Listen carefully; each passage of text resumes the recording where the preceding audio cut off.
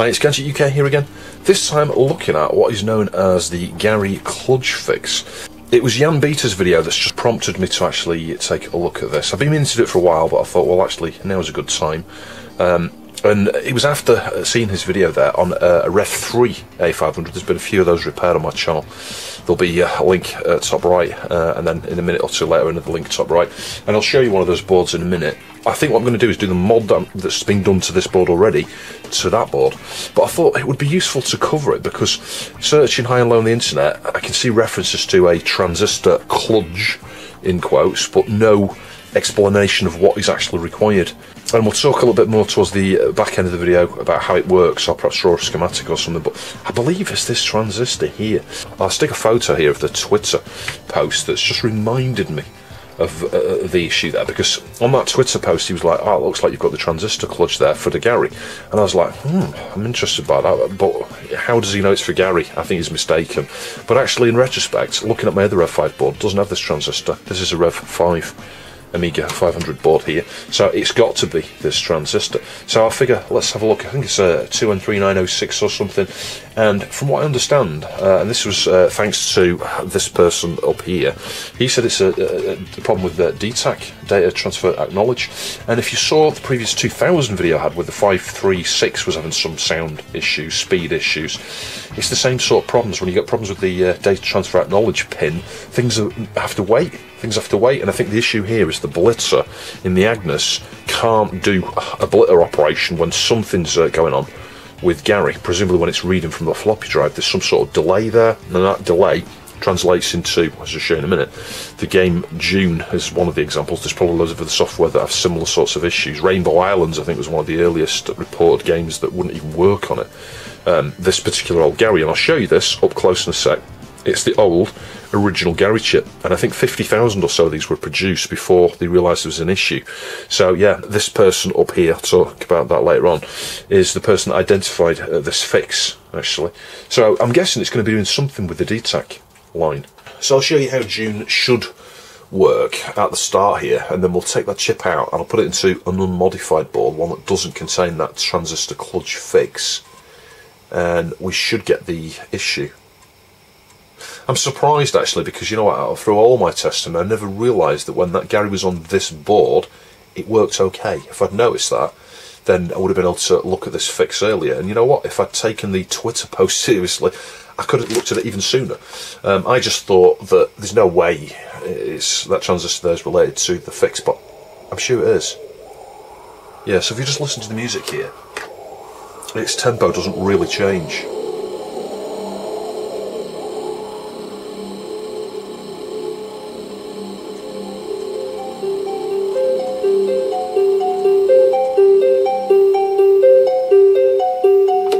That bit in particular, I think you will notice once we get the other Gary into the other board.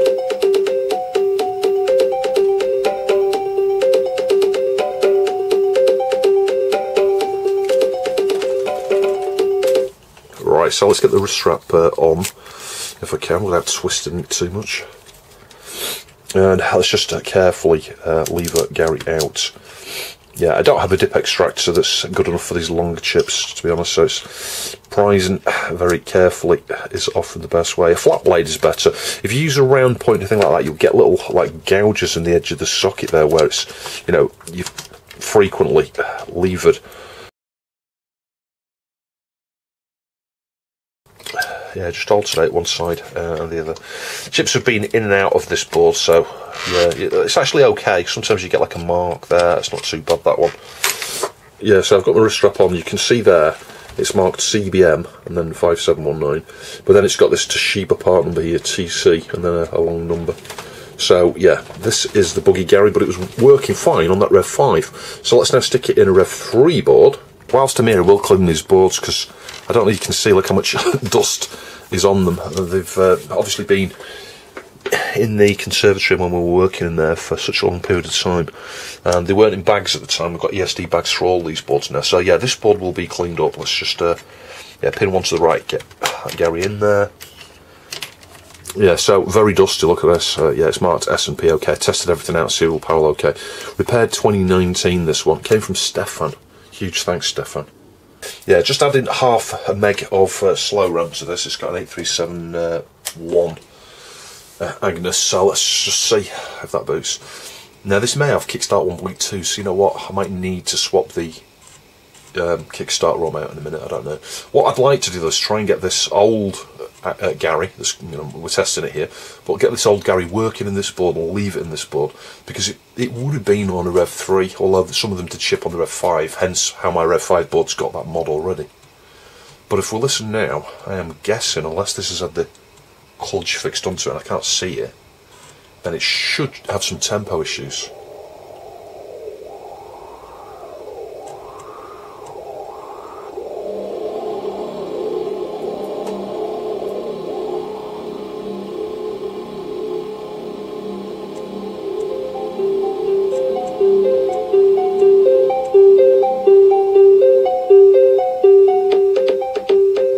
Do you hear that?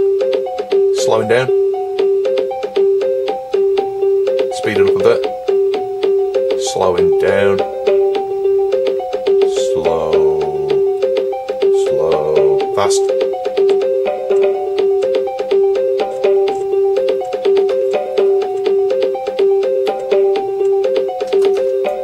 Slow. Yeah, so anyway, you get the idea. There are some speed issues there. And as I say, it's something to do with blitzing. It's like Agnes is trying to do a blit and there's some delay. There's a bottleneck. It's having to wait, yeah, because of that data transfer acknowledge signal. So anyway, I think the next thing I'll do is have a little bit of a measure around on the other board and try and just work out where the pins of that transistor are going. And I figure I may as well show you this whilst we're doing it. So this is the transistor here. Yeah, and there's just like, it's soldered to a couple of points, isn't it, with two legs, and then we've got a wire coming off going to here. So my guess is one of these is going to, because this one here is on this side of the board rather than there, I think this is going to be DTACK. So if we probe from there, DTACK from memory is pin 10, and I know that because we recently did that 2000 fix. So 1, 2, 3, 10. There we go. Dead short, 0, 0, 0. So that first wire is going to DTACK. I need to get the pin out of this next. 2N3906. Yeah, so I'll work out which pin that is. Probably the emitter, I think. I guess, I don't know, it might not be. And then I just need to work out where the 2 pins go. So the first one here is that looks like it's going to be a main rail. It looks like ground or 5 volts. It's ground. Yeah. So the pin down here is ground. And I'm guessing the other pin, which I can't quite see where that's going. I think it might be this pad here, is probably going to be going to Gary, is it? Just widen the shots slightly there, just so you can see that I'm just having a probe over here where Gary is. I mean, obviously I could just, oh, hang on, it is there. Yeah, it's Gary. There we go. So it's 1, 2, 3, 4. I'll work out what that is, stick it up top left. Assuming it is going there, it looks like it is, because there's a piece of tape or something under that, and it looks like it's going to this via here. And I think that's it. There's no resistors or anything around there.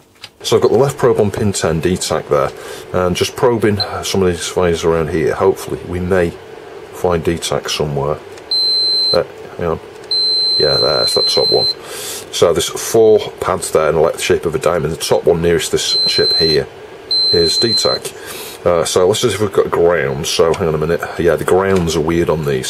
So you can see ground pad here normally. You'd be able to join from test from there to say ground on a chip. Oh, yeah, I've got to join there.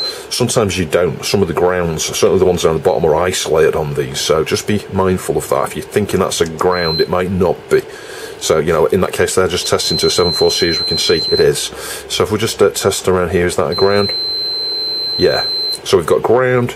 We've got DTACK. We just now need to find a connection to pin 21 of Gary. It's that 4 from top, wasn't it? So let's. I've got the right probe on the Gary pin there.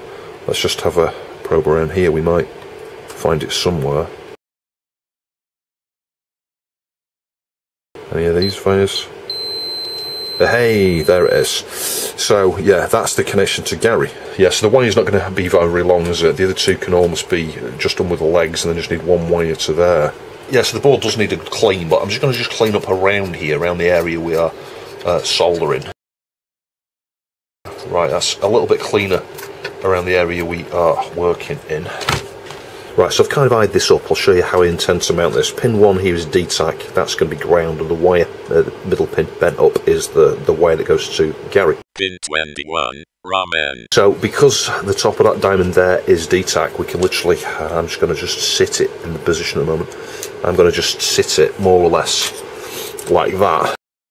Yeah, sort of in that position, like that, there. There's nothing for those wires to short onto, it'll be fine, and then here, this top one, we'll just join a wire to that with a bit of heat shrink and have it across over here, I think it was, wasn't it? I forget what it was now, I think it was that centre point. Alright, we are almost there. I've got a piece of black heat shrink tube in here. I'm just going to cut this leg down a little bit. It doesn't need to be quite so long. There we go. The other 2 points are soldered on. Let's just add a little bit of solder to the middle pin. There we go. We'll just tin this wire. I'm going with black wire just to make it look as near as possible to the original mod that would have been done by Commodore, or Commodore approved technician. Yeah, just try and get a reasonably large blob like that and then just test it. That's on. Just get the piece of heat shrink tubing over there like that. Yeah, and this now, once that's shrunk, it can just be bent a little bit here, this way perhaps, and routed around to the point here. Let's just test that on connectivity, just make sure I'm not going crazy. So I'm testing on pin 21 again. I think it was that one, wasn't it? Just make sure it's 000. It is. You know, you may find on some of these connections you get a low resistance, but not a dead short. So yeah, I'll cut it about there, I think. Just twist the wires together there, tin up, and we are pretty much done. So yeah, super simple to apply this mod to Rev 3. I mean, you saw where it was on the Rev 5. I think we'll just cut that back. Yeah, we don't need it to be very long at all. It's just going onto a tiny via solder point there. So yeah, I'll just get a wee bit more solder here because I want it to be a little beady sort of connection, and we'll just push it into position. And we'll just push it into position. In theory, you could push it into the via if you wanted to, but that will do. That's going to be fine. The final thing now is to shrink that bit of heat shrink, but just before we do that, I'd like to just make sure we're not doing anything strange with the DTACK. And when I say strange, I mean like shorting it to ground, for example. 1, 2, 3, 4, 5, 6, 7, 8, 9, 10. So it's not grounded. Let's just test the first pin. So that's correct. The pin on there, the pin on the right side should be ground, which it is. I said the right side, I mean the left side, and the middle pin obviously is going up there, so that's correct. So let's try that again with Crusty Gary. All we have done is add that transistor, nothing else. So will the music stay sort of a regular tempo, or will it go crazy still? So place your bets. Do you think this is going to work? Well, it's not gone up in smoke yet. It is booting. Yeah, sorry about the noise. The insulation here is making a bit of a racket in the background. Anyway, I've got a good feeling about this. I think this is going to work. Yeah, so I pushed this video out fairly quick after Jan's video, actually, just to sail on his success. Sorry, I mean, just to follow on, and hopefully Jan might be able to apply this mod to his Rev 3 board there, but he might not want to do it because that board, if you saw it, is untouched. So maybe if it needs the mod, maybe just leave it as is.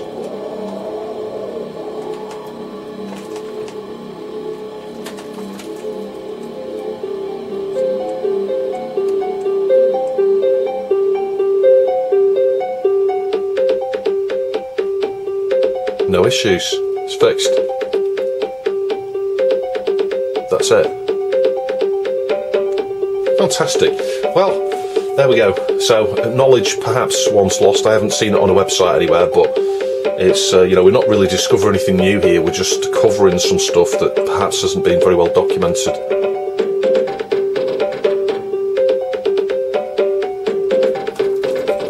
So there we go, fixed. So simple.